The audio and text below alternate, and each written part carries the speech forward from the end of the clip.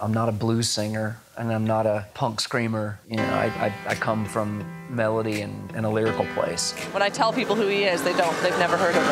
I have a feeling they've heard stuff that he has his hand in, and they don't even realize it. He's so amazing. Butch Walker and Pink. A lot of people in the industry just assume, they're like, I don't know why that guy gives away his best songs. Well, there's a difference to me between a good song and a hit song. My buddy turned me on to you guys when I was in Iraq and Afghanistan. You guys did so much for me, man. I really appreciate it, dude.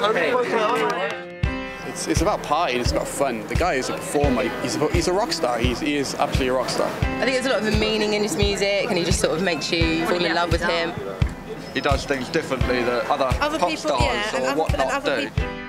I've known Butch since we were in competitive bands, and I wanted him to fail, and he didn't.